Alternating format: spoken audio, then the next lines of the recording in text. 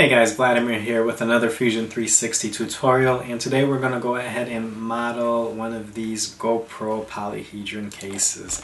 So you see the idea here. Basically you can put the GoPro here in different orientations, and it's got different angles that you can position it to get the shot that you're looking for. They're pretty popular. There's a few on Thingiverse uploaded, and also if you just go on Amazon you'll see there's one here for $16 that you can buy. Or you can just 3D print your own. So I'm going to take a different approach here with the modeling. Usually when I model, I go in and I start with a sketch and then get the angles I need and extrude them out. But with this approach, we can simply just go ahead and select the face we want to manipulate to give it an angle, and that's it. So there'll be cases where this will be the more efficient route, and I'll show you guys exactly what I mean. Alright, I'm going to move fairly quick through this. If you're new to Fusion 360 and you prefer a slower pace, you're going to want to check my intro design course. I'll leave a link below. Alright, let's begin. I'm going to start with a sketch, and we'll choose this blue, red, or ZX plane. I'm going to grab the center rectangle, and we'll go ahead and give this a dimension of 40 by 15. I will stop sketch and then extrude this out to be 22 millimeters. Next, this is just my preference. I'm going to go ahead and give this a face here a color, which is just going to make it easy for me as I move this around to always know where I am without even looking at my view cube here. So I'm going to hit A for appearance, and the appearance box pops up. And we'll go ahead, and I can really choose anything, but I'm going to go ahead and grab paint here, and I grab the yellow. Before I do that, I want to make sure to switch this from body/components to faces. And now I can just grab the paint and just color that particular face. Okay, like I said, that just makes it easy for me as I move around. It's not necessary. So now what I'm going to do is go ahead and grab the move tool. So I'm going to hover over the face I want to move, and right click and just come down to move. This was actually is a feature that was released in Fusion's latest update, the January 2017. You could do this before, but you would have to actually stop design history capture, and then it would let you move these faces. The latest update, you don't have to stop design history. You can actually just do it right in timeline mode. So, okay, what we're going to do is I'm going to keep this as faces. The selection is already selected. Now, default is going to be on free move, which is fine. You can go ahead and use this, and you have all these options that allow you to rotate and translate. But I don't really need to see all that, so I'm going to restrict this to just rotate. And then as the axis here, I'm going to choose this bottom axis. And then I can just, go ahead and move this to whatever angle I want. So I'm going to go ahead and give this a -60 for this side.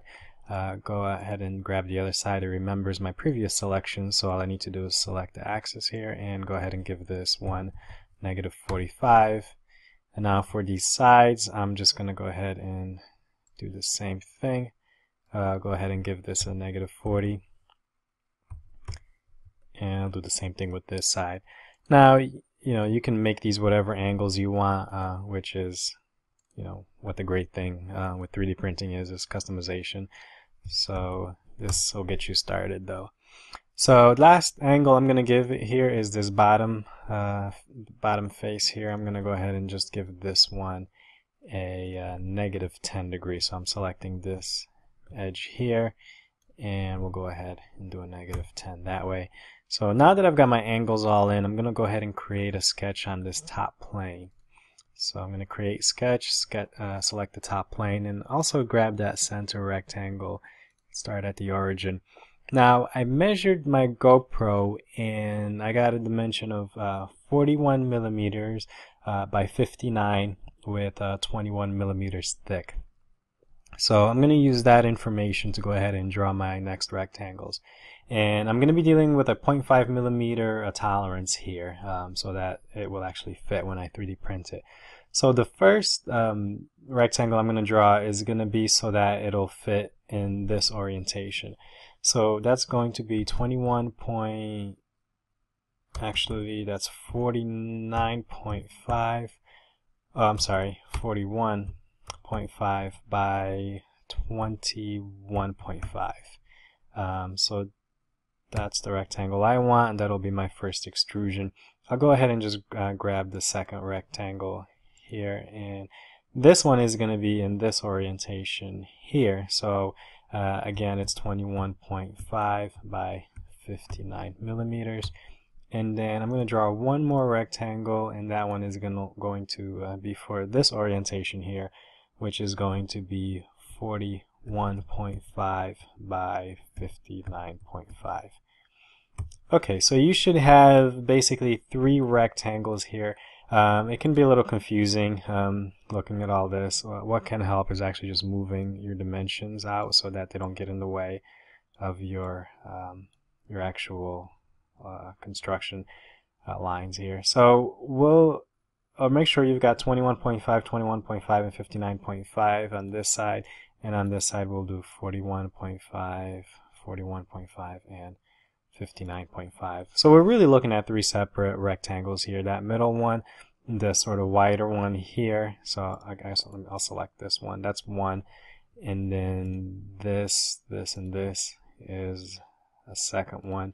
And then this, and this is our third rectangle.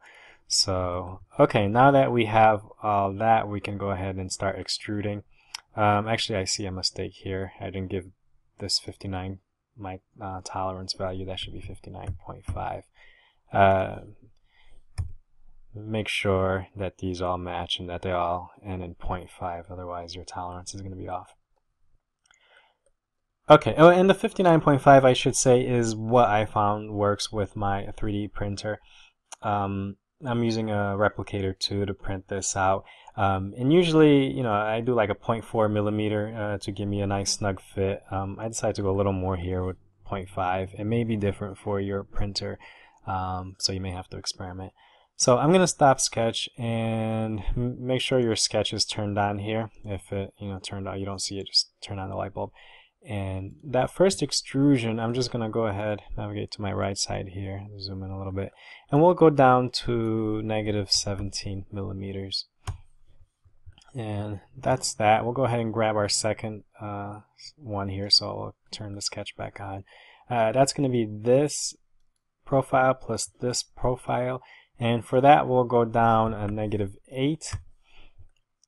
And we have that, and in our last extrusion we'll grab this and this profile, and we'll go down to, we'll do a negative 4. Alright, so you should have something that looks like this.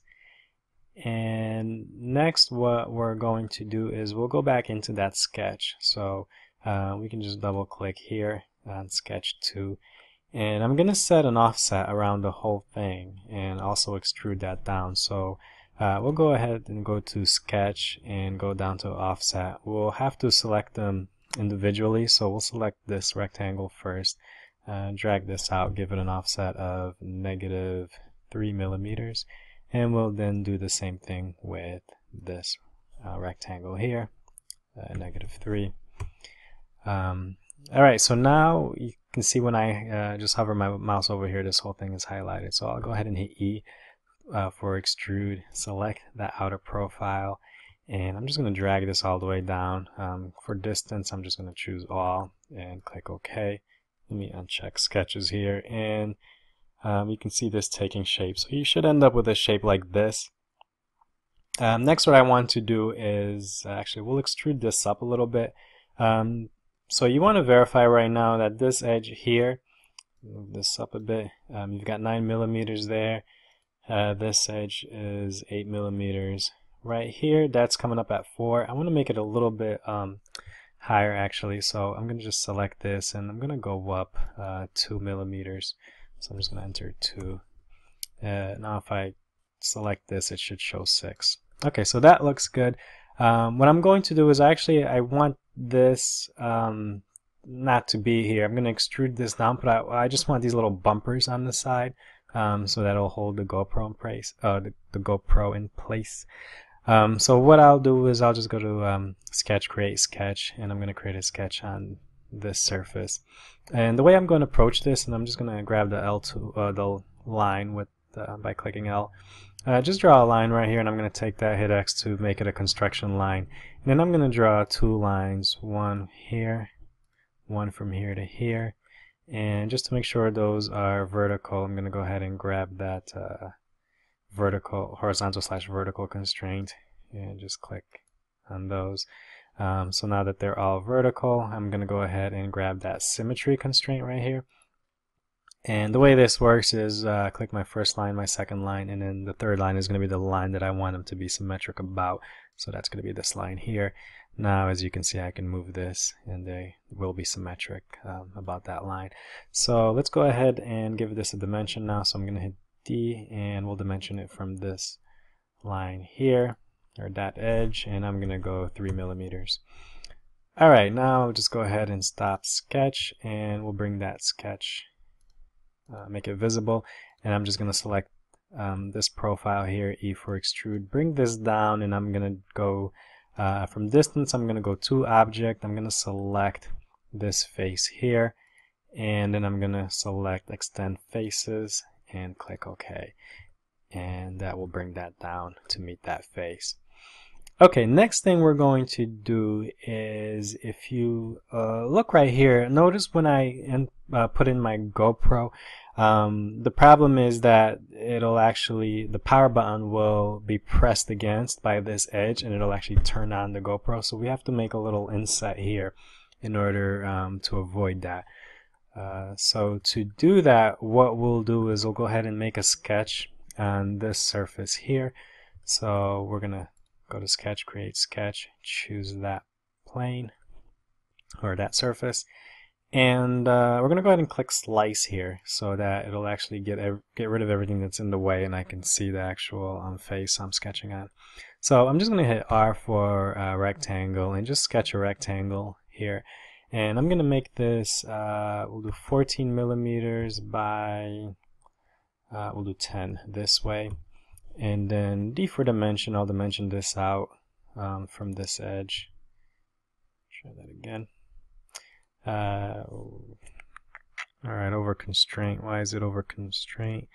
I'm going to want to get rid of, let's get rid of that. Let's get rid of this constraint here. We'll try it again. This edge, 3.5. There we go. E for extrude, and I'm gonna just push this in -1 millimeters. Alright, let's do the same thing on the other side, because when we turn our GoPro the other way, we'll have the same problem. I can't mirror it because it's not going to be on this side. I want it to be actually on this side, so we'll just redo that sketch. Select this face, choose slice, R for a rectangle. We're going to do 10 by 14, give this a dimension of, it keeps constraining. Do the same thing, let's delete that constraint there. Again, this line from this edge. You know what, I want actually this line from this edge. 3.5. Okay, that looks good. E for extrude, go in -1 millimeters, click OK. I'm going to go back to that other sketch because I think I might have chosen the wrong edge there for that distance. So let's go back to the sketch right here. Notice I clicked it right on the timeline. So yeah, I don't want it, realize I don't want it from that edge, so I deleted that, and I'm going to choose actually, let's go ahead and slice this first. And I'm going to choose D, let's hit escape. D from this edge, or this line to this edge, and make that 3.5.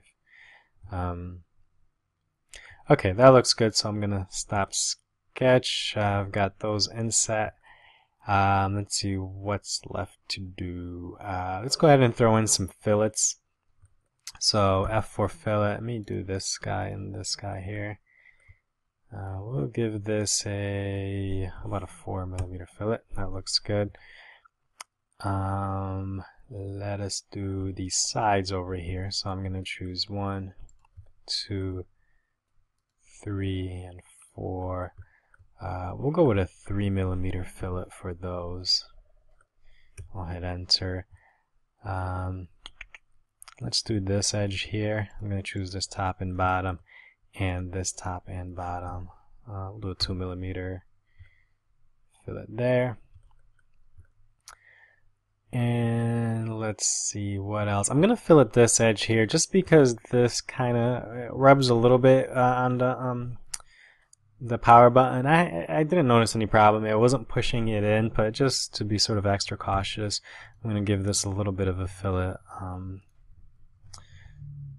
so that it just definitely won't be a problem. Grab those 4 edges and I think I'll also do a 3mm fillet there. Alright, that looks good. I think that's it. Let me just give this a quick look over to make sure I'm not forgetting anything else. Yeah, I think that's everything I want to do. So that looks good. I will show you one more thing actually. If I go ahead and send this to my 3D printer, if I go to make 3D print, choose my object, I'm gonna send it to the MakerBot, so I'll just click OK and it'll open up MakerBot desktop, and you'll notice it'll come in the same orientation that I have it set up in Fusion, which is I don't want it to print like this. That's possibly the worst orientation I can choose. So instead of trying to manipulate it here within MakerBot desktop, it's going to be a lot easier to do it in Fusion. So I'm going to close this out. The best way to go about that is to go ahead and choose the Align tool. So what I'll do is I'll go ahead and turn on my origin, and I've decided that I'm going to want this side here flat on the bed as my orientation. So what I'll do is I'll go to Modify, Align, and you'll get this box. You'll have a from and a to selection. So I basically want this oriented along this XY plane here. So I'm going to select that, and that will automatically flip this. So we'll go ahead and click OK. Take a look and I'll show you what I mean. So the printer, I'll just turn off the bodies for a minute to show you. When you open up Fusion, this is the default orientation where it has the Y axis as being up. Well, in most applications, Z is always up, right? So if I flip it this way, and this is how MakerBot desktop is arranged, so that Z is up and you have your X and your Y.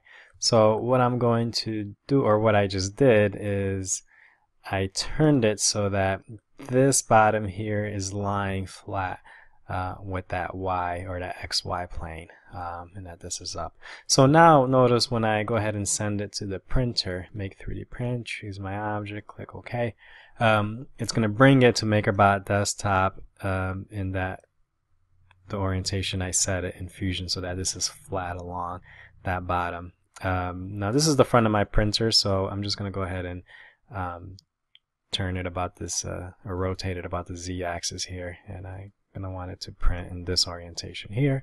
So that's perfect. Make sure it's flat, and alright, it's good to go.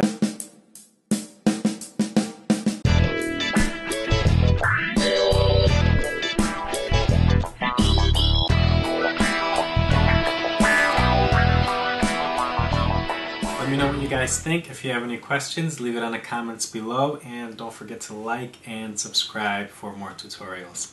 Take care.